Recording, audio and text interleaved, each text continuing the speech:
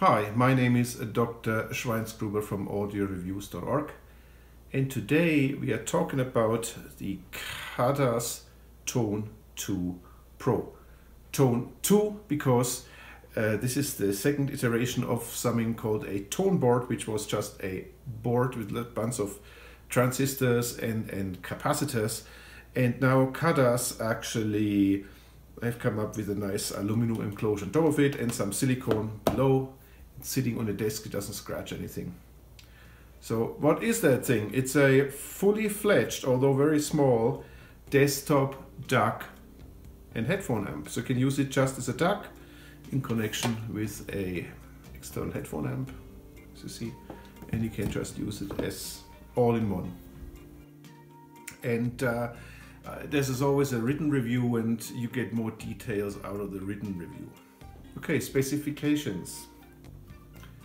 The DAC has got the DAC chipset is the top of the line Saber chipset. It's got several stages of amps and op amps, and it's got a very small output impedance of much less than 1 ohm. That's actually very good. And so on. It's relatively powerful. It's more powerful than a dongle. It's got 2.1 volts. The single-ended circuit, 2.1 volts into 32 ohms. That is 125 milliwatts, and it's got in the balanced one, it's got 2.6 volts into 32 ohms, and that is 211 milliwatts. So it's a nicely small and reasonably powerful desktop amp. Okay. Let's talk about connectivity. So first of all, you've got your source. You can connect your source. That's your computer. That's your phone. And you have an I2S USB-C port, and that's an external power supply. And once you plug this in, it's prioritized, and it doesn't draw power from your source. If you want a cleaner power from a linear power supply, it's got your coax SPDIF. You can connect your CD player if you want, and you can also reverse this, use it as an output with a firmware change, firmware upgrade, so that you can use it as a USB-C to coax hub. Then you've got 2 RCA connectors. These are balanced. We'll talk about this later. You can just connect it to your headphone amp. In terms of headphone connectivity, you have your 4.4mm balanced socket, and you have your 3.5mm single-ended socket, and you can operate these simultaneously. Now, balanced RCA, the idea is that you transfer your balanced signal to a balanced amp, which I don't have here. However, no amp would have balanced RCAs, because only Khadas has those, because they invented it. But some amps have an XLR in, so you have to get a $40 adapter that is RCA balanced into XLR, and then you can listen to balanced, but you also need a balanced headphone cable, and so on. So you need a whole balanced chain. Let's talk about the volume knob, which is also a digital encoder. So you have essentially 2 movements. They call it tabbing, but it's more a joystick motion. You have to push it towards you, or you have to push it inside, and you typically do double pushes. And then you see the light changes, and these are the different modes. And you just essentially have to learn this. And these modes are volume, input, filter, gain, and so on. And when you, in each mode, you have, I think, 5 modes, you can then turn. Let's just go here to the next mode. You can turn, and you change things around in each mode. Now that's the shortcut. You have a monstrous manual that explains all this, and it's got these different color codes. The problem is it's really confusing, and you have to go back to my written review and you have to look at these videos, and once you've seen the videos you would understand it. It's a little bit counterintuitive, and the problem is you have to really hold that thing with two hands to operate it because it's so light and so small. Yeah, counterintuitive, but it works, and once you understand it and you understand all these light signatures, you will really love it. As you see, I connected an external power supply. So power supply. Let's have a look at power supply. So Khadas does not give you a power supply with this device. It actually recommends a linear power supply. A linear power supply costs you at least $50, if not $200. Depends where you live.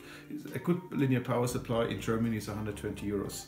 This device is $199. It's kind of cost prohibitive, and so I tested some. First of all, I just connected it to the laptop, and I can A/B very well, because when I connect an external power supply, it prioritizes the external power supply, and it just switches over automatically. So you can really A/B, you can unplug, plug, it can A/B, and I didn't hear a difference when I just used this $10 or $15 10,000 milliampere hour power bank from Costco, which should generate or deliver quite steady, consistent linear power.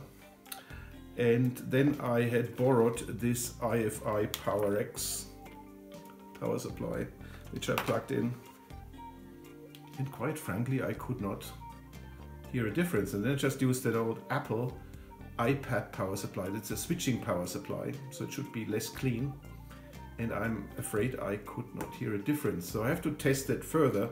But the point is, and I also talked to Amir, the guy from Audio Science Reviews, it's just fine connecting it to either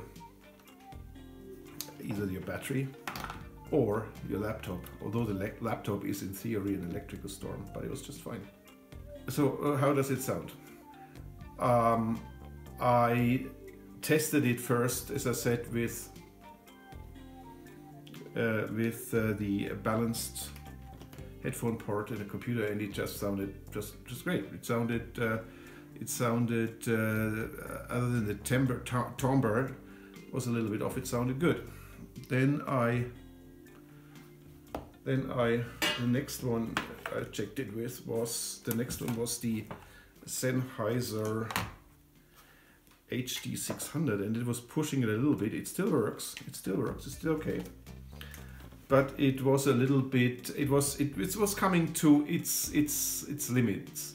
It could have been a bit more aggressive and a bit more impulsive. It was a little bit on the polite side, but that's what you expect. I mean, this is a hard to drive headphone, and if you use the HD800, it probably is pushing it even more. But that's why you can connect an external headphone amp.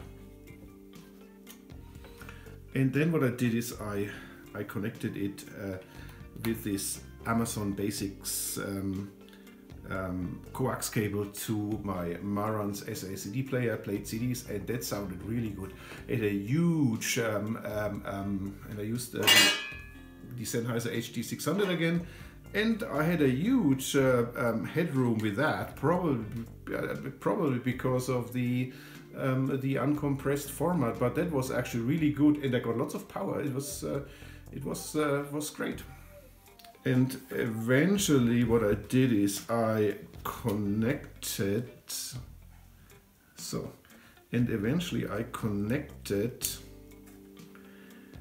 the Khadas Tone2 Pro with these cables. I connected them to the Magni Uber, like this.